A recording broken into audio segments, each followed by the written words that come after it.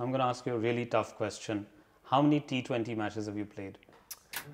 At one point the other day, I would have been able to tell you it was 624, 625. So then I've played 10 more, 635. I've played another 2, 637, close to 640. You're very, very close. Your next match is going to be your 650th T20. Oh my God.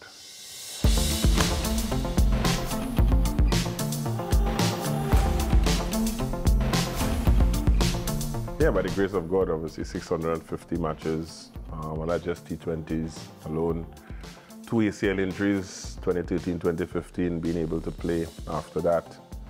I say by the grace of God, but the love and the passion for the sports, the drive, the determination, the motivation factor of continuing to play and continuing to excel in the talent that I've been given by the Almighty. So let's see how far I can take at 650.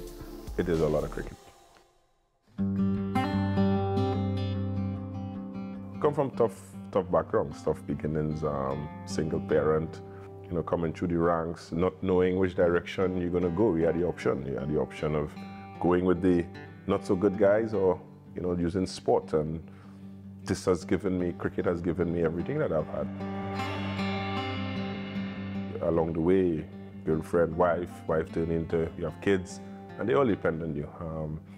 And now, only the big ones, they understand that when you don't do well, they feel disappointed. But on a normal day, they don't care if you made naught, if you just lost a game or whatever. They just want to see daddy or your husband coming back home and being happy. So for me, that's the most important thing. I play hard, I practice hard.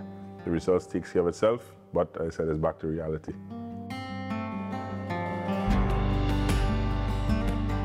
I'm at that point in life where, obviously, it's not all about playing. Obviously, I've gotten into the other side of it, and when I have to sort of pass on my knowledge and my experience, it's coming from a background of still doing it and what the guys sort of need. Hopefully it's going to be a smooth transition, but at the moment, that's how it is, and let's see where or how long that takes me on that side of the fence.